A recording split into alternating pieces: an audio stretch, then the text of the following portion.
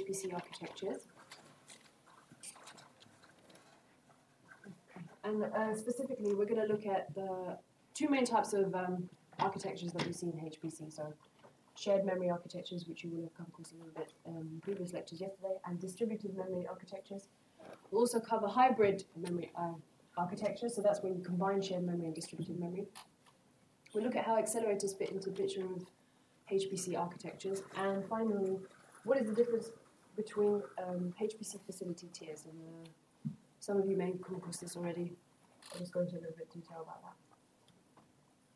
Okay, so shared memory architectures. The tagline basically is that they're simple to use in principle, but they're the hardest to build. And hardest to build in the sense that they're hardest to build to very large sizes, like, say, for example, Archer.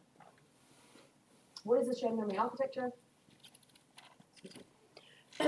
So they were very common. They are common since the early 90s. But in the early 90s, you had single core processors. And of course, now you have multi-sockets sharing a common memory system. So the idea is that you have processors that share memory, hence shared memory architecture. Another key idea with shared memory architectures is that they have one operating system. And that's quite important, as you will see later on, as to why we can't scale these machines up, these architectures up to large machines. Of course, on your multi-core laptop, you have shared memory because you have multi-core processors, and they are just shared memory architectures, but on a chip. If you try to look for a single core processor, you might have to go to eBay or something like that, because they're pretty much not around anymore. So you will have seen this picture, I believe, yesterday. So you've got all your different processors, and they've got a shared memory over them. And as I said, this is pretty much like your multi-core. This is what you have on your multi-core laptop, your multi-core processors. And crucially, there is just one operating system handling all the memory and core utilization. Okay? So symmetric multiprocessing architectures, SMP, actually that was the term for shared memory architectures a long time ago. So if you hear SMP, people are talking about shared memory architectures, and the symmetric term in that name comes from the fact that, of course, all the cores have uniform access to memory. Okay? But that's only one type of memory architecture for shared memory architectures. Now, in reality, what you get a lot of and what you typically see is non-uniform memory access architectures. So again, we have multiple processors, but now the memory access is differential. And by that I mean, for cores on this processor, they will have fast access to their own local memory, but they can also access, of course, the memory of other processors, but this is going to be a lot slower. So it's going to be high latency and low bandwidth. But NUMA nodes, or NUMA architectures is what you see now a lot. You don't really see SMP that much. So yeah, just reiterating the fact that cores, of course, have faster access to their local memory, and if they're trying to access memory in another processor, it's going to be slower. And this is important for performance, of course, because, as we'll see later, cores that are trying to access memory elsewhere, of course, there will be a performance hit. Okay, so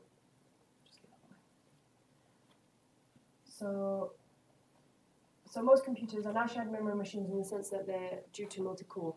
And true SMP architecture, so this is non-NUMA nodes, non-NUMA architecture, sorry. There aren't that many of them, but of course there's Blue Gene Q. But most machines have NUMA shared memory architectures, for example, Archer. As a programmer, as a user of these architectures, you don't really care, or most of you don't care, most of us don't care what the memory layer is. We just write a program and we then do maybe use the performance metrics to see how well our program is doing, but we don't really care too much about where the cores are accessing memory. So this is taken care of by the operating system, and that's quite important. We want these details hidden from us, so we don't really see the difference between NUMA and SMP unless our program is such that actually this does make a difference. Now, as I said earlier, it's actually difficult to build really large shared memory systems with a large number of cores, so greater than about 1,024. And that's because they're very expensive you need specialist hardware, really expensive, and also they're very, very power hungry. And it's hard to keep these systems cool.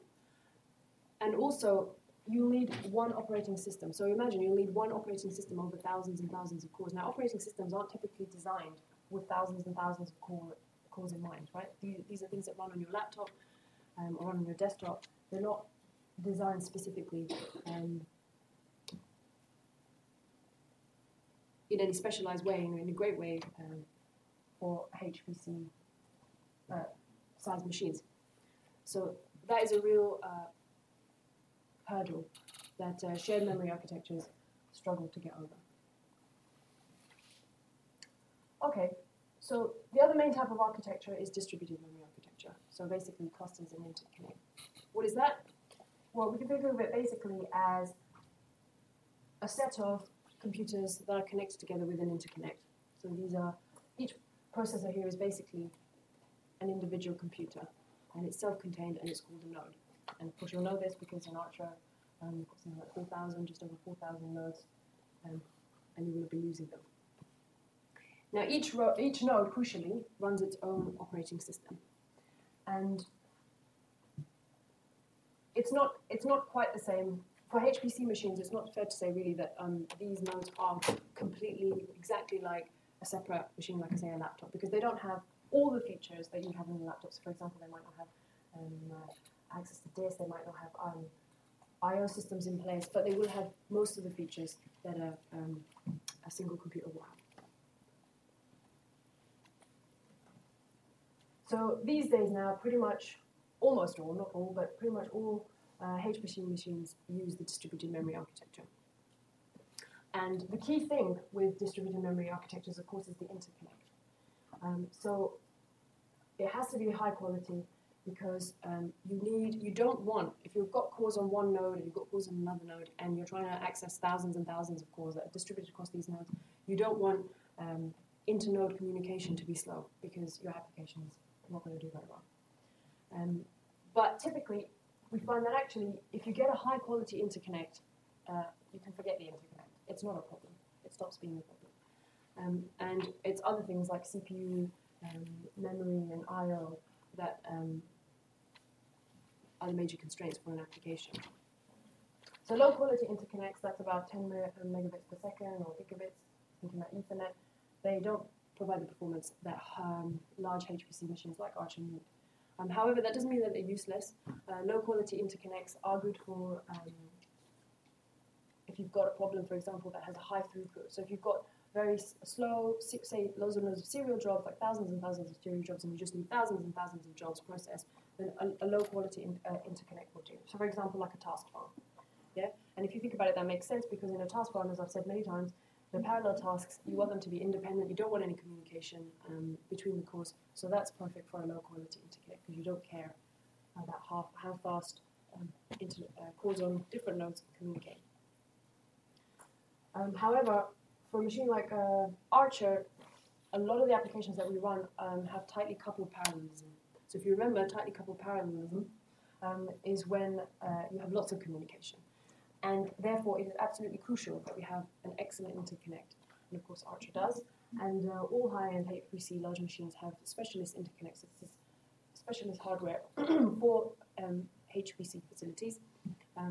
Archer has the Cray Aries. You can also get, of course, the IBM Q5D Taurus, and all supercomputers, especially all those that are in the top 500, have really high-quality interconnect. Smaller systems can have a good interconnect, but it's InfiniBand, and that's on most also cluster commodity systems.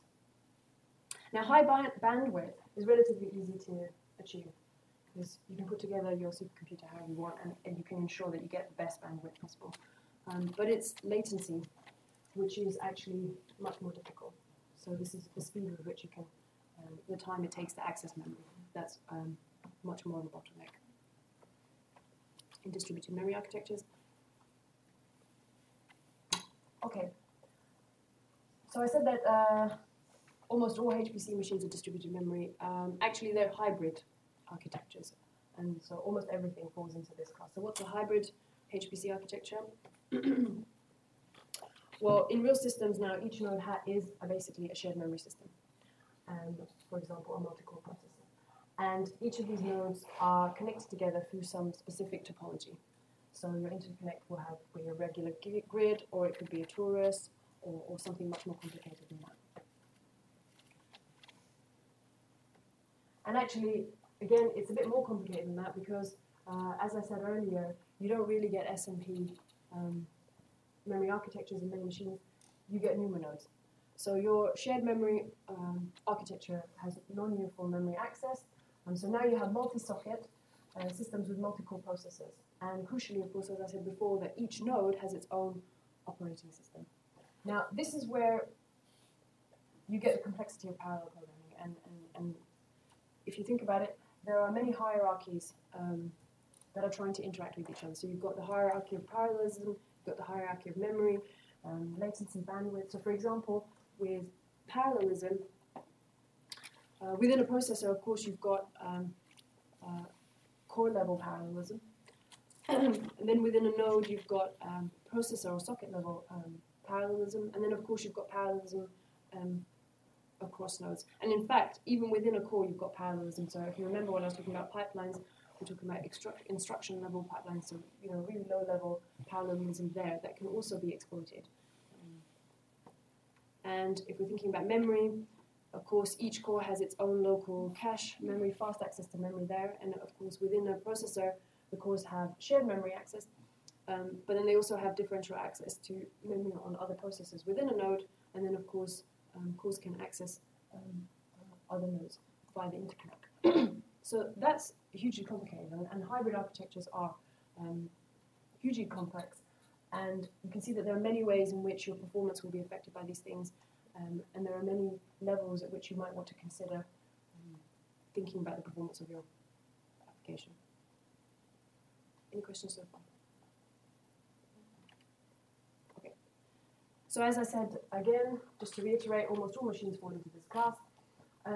Typically with these hybrid architectures, you are sending messages through message passing between nodes, and typically we use MPI. That's the sort of standard now in HPC for most applications. And you use typically a single processor, a single MPI process per core. But now with hybrid architectures, and as they're developing, and we're seeing a trend now that, well, I say now, but it's been around for a while, but it's increasing, that you're seeing hybrid programming models. So by hybrid, I mean you're using message passing, MPI, for example, and you're also using shared memory threads, OpenMP programming. I think you will have covered some of that yesterday. So in these hybrid applications, you usually have one or more processes per NUMA region, specifically and remember you'll have one or more NUMA regions, and then the appropriate number of threads will take up the remaining cores on your processor. So it becomes really important with hybrid applications that you place, well, the placement of your processors and your threads. And this can actually, this is a whole area of fine-tuning as well for your application. And things can become quite complicated. But in order to utilize all the multi-levels of parallelism and to make the best use of the HPC machine, it's increasingly becoming important to actually think about how we can use the parallelism within one node, so thinking about thread placement and parallelism, of course, across nodes. So just to give you an example of Archer, Archer has two 12-lane multi-core processors per node, and each is 2.7 gigahertz clock speed. Intel E5, this means anything to you, 2697, which is Ivy Bridge processors, so not the cutting edge, but pretty good still. Each node has 24 cores, as you will know, and they are shared memory architectures, specifically NUMA. If you have a look at some of the online documentation for using threads, you will see that there is some stuff about NUMA and the number of threads that you can set and crossing NUMA regions and how this will affect the performance of your code, or usually typically does, because of course accessing memory on another processor is not going to be as fast as accessing the memory on your own processor.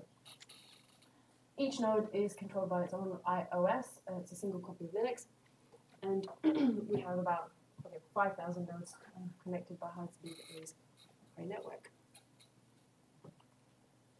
Okay, so just a little bit about accelerators and where they fit in. So you will have met accelerators yesterday, GPUs and Intel Xeon Phi.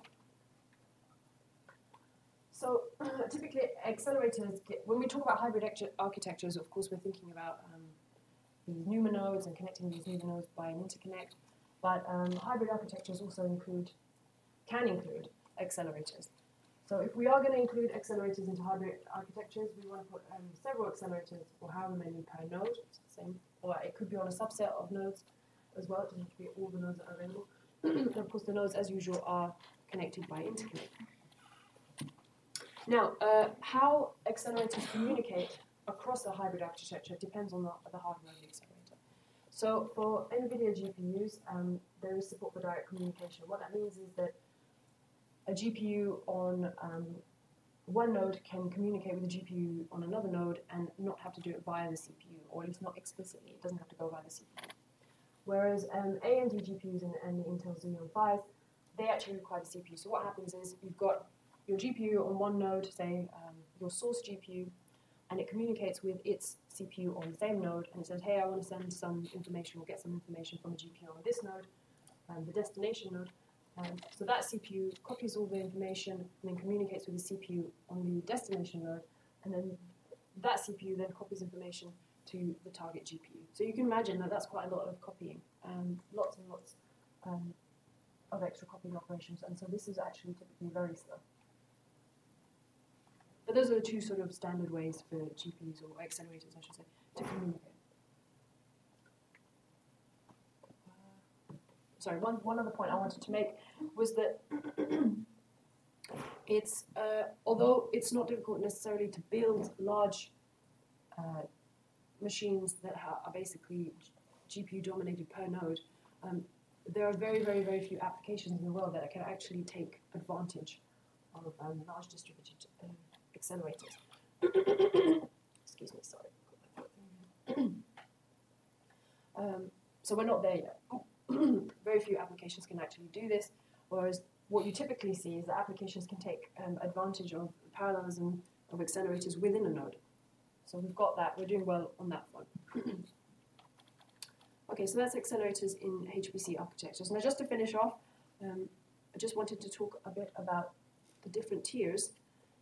So you may have come across certain facilities being described as tier 0 or tier 3 or tier 1. Sorry, excuse me. So this is just a classification of machines, and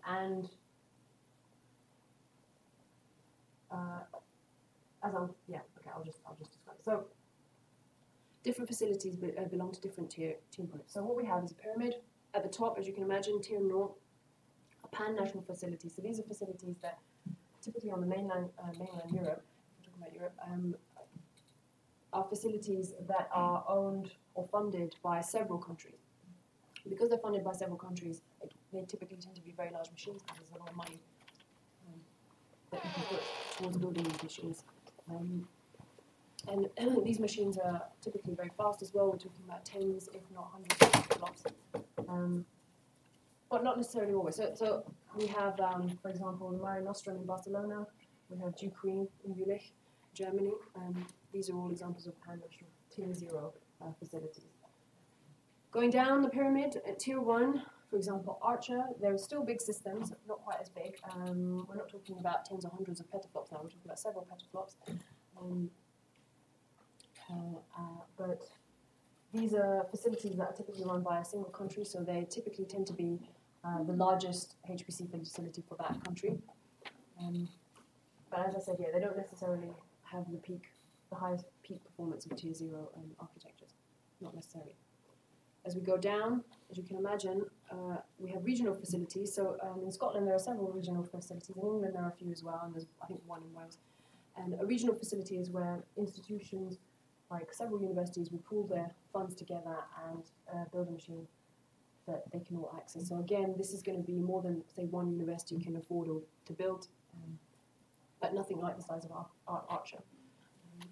And then right at the bottom, we have tier 3. So these are the The commodity clusters, the much smaller systems that have, say, for example, InfiniBand to connect all the distributed memory nodes. And these are typically what your university will have and you can access locally. Again, there is a difference. So, of course, with the large machines at the top, there is a bias towards big jobs. So you've got these massive machines, hundreds of thousands of cores, and there is a bias that jobs that require a large fraction, so we call them high capability jobs. So if your job requires 50% of Archer, for example, we like that, and there is a bias towards having jobs like that run. As you go lower down, there's, of course, you can't run these massive jobs. Excuse me. On the lower tier machines, of course, because they just don't have the facilities. But yeah, and you will find that there's perhaps less of a job bias at the bottom. So you would think that the main difference is, okay, at the top you have very large, very expensive machines, and at the bottom you have smaller, cheaper machines, and of course that is generally true. But actually, counterintuitively, the architecture for most of the machines across this hierarchy is not so greatly varying. The main thing actually is, somewhat counterintuitively, is access to these machines. So at tier 0 and tier 1 machines, you have very formalized access. So what I mean by that is, if you want to use these machines, there are very standard ways of doing it. There are applications you fill in, there are calls throughout the year, there are formal ways of applying for access. And there's a lot of support at the top. Because of course, if you've got these really expensive machines, there's money there for having good support. So those machines, it's very important to exploit them as much as possible. So there's good support to help you make most of those machines. Whereas as you go down the tier hierarchy at the bottom, it's a lot more informal. It's your university, perhaps a cluster, and you don't have sort of applications to fill in or certain periods of time when you can apply for access. You just talk to your supervisor or whatever, and have access. And there typically tends to be sort of less, I'm not saying not less good support, but typically less support. It might just be one individual or two individuals who can help you make the most of that machine. Okay, so just to summarize, most HPC machines are shared memory nodes linked by an interconnect, and this is a high-quality interconnect for the supercomputers of the world. Most of these machines are hybrid architectures, so that's shared and distributed memory combined. And typically the standard model is that we use message passing, typically MPI, to communicate between the nodes. But this does not really reflect the hardware layer. So, thinking about all those layers of complexity, those levels of parallelism, just passing messages between nodes doesn't exploit that. Accelerators can be incorporated, but only at the node level, and it's very hard to write an application that can make use of a machine that has a large number of nodes with accelerators in them. And shared HPC machines span a wide range of sizes. So we've got from 10 node, where you've got multi-petaflops, 1 million cores, and right down to workstations that are connected by a low-grade network.